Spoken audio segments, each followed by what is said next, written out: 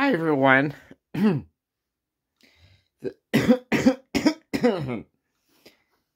a minute.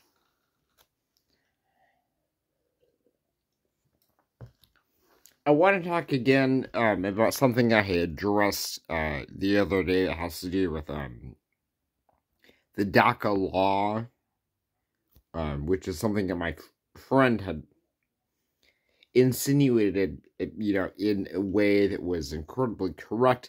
Has to do with, well, first of all, free mumia, and also eat nutria. But I was wondering if nutria, which is an invasive species down there in the Everglades, that maybe that is actually covered by DACA. So we don't know. Like, if a rodent,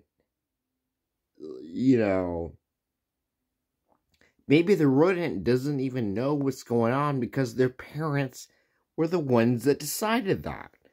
It's, I'm talking about, like, legal status.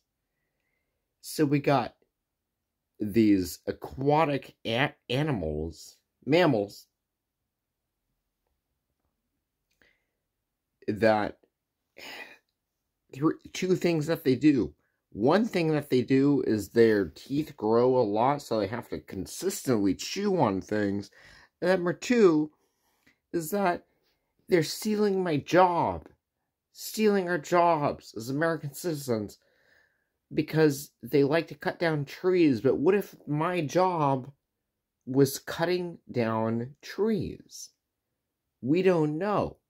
So what we should do is we need to get like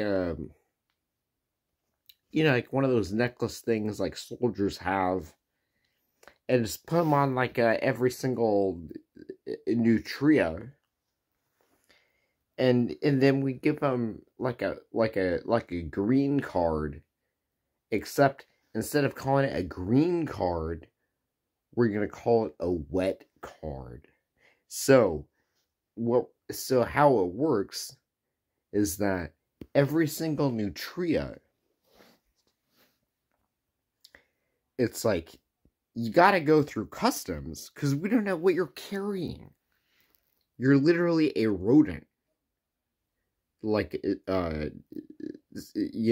like, what if one of the nutria, which there's a lot of them, it's like a problem, which I saw in a reality TV show. It's like, what if one of these people were like terrorists? I mean, rodents. Like, what if there was like a nutria who was like, we got a lot of stuff going on in the world. We got this January 6th trial. Everyone's watching it on TV. That's some old bullshit.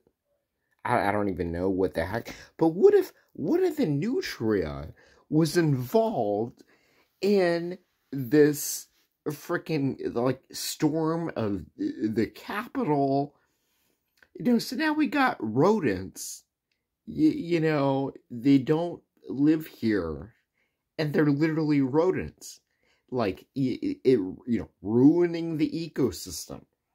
Okay, believe me, we don't know, because it's like, we just nutria. Oh,